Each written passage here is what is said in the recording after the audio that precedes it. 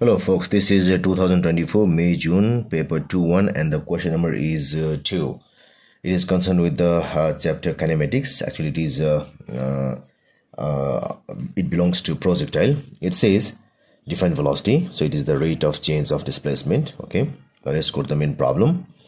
It says a student throws a ball over a vertical wall of height h as shown in figure 2.1. so it throws like this. This is the height h, just gets over it.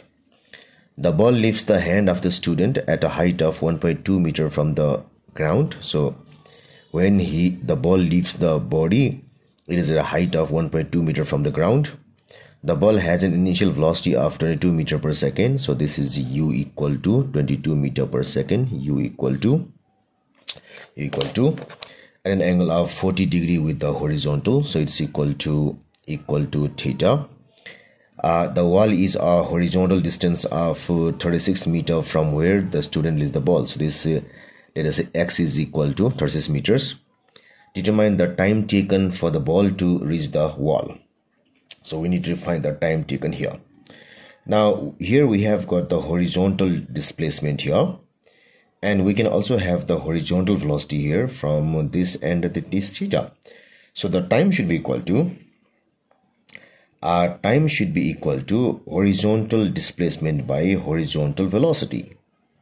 So if we take vertical displacement, it will be vertical displacement by vertical velocity. So here we take only horizontal. So like this, equal to x, us is equal to u cos of theta. So that's equal to x is a 36, u is a 22 into cos of 40 degrees.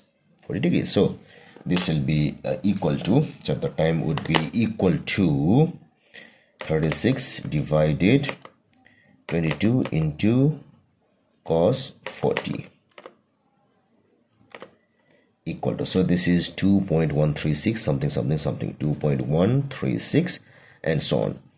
So if I write in 3SF, it will be equal to 2.14 seconds. So this is the time taken, 2.14 seconds. Now in the next page we have calculate the vertical component u of the initial velocity of the ball. So we have to calculate the vertical component. So it will be given by u vertical will be equal to u sine theta. That's equal to u is 22 into sine of angle is 40 degrees. So it should be equal to 22 into 40, 22 into sine 40, actually sine 40.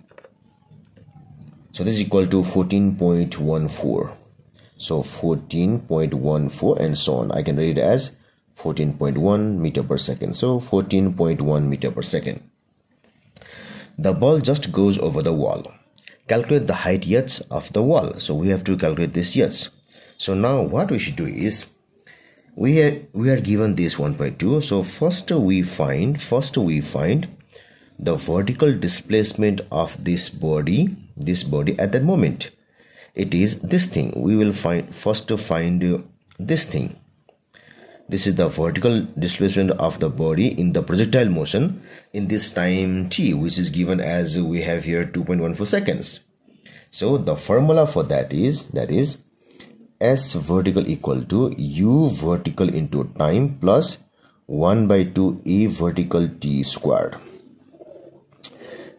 So this will be equal to u vertical is, we just got here, it is 14.14 into time is, it was 2.14 plus 1/2. This ev is equal to minus g because the vertical velocity decreases. AV equal to minus g, that's equal to minus 9.81, and this t square is 2.14 squared.